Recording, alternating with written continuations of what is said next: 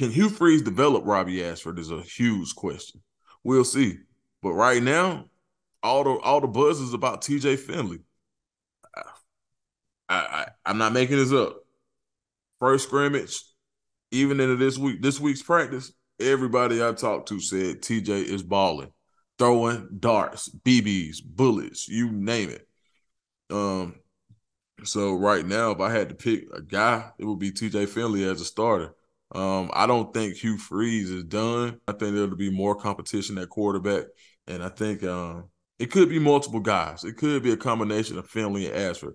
I think they can win 9 games with those two, just on the sheer strength of momentum, morale, continuity, and accountability. And those are four things that Auburn has in spades right now.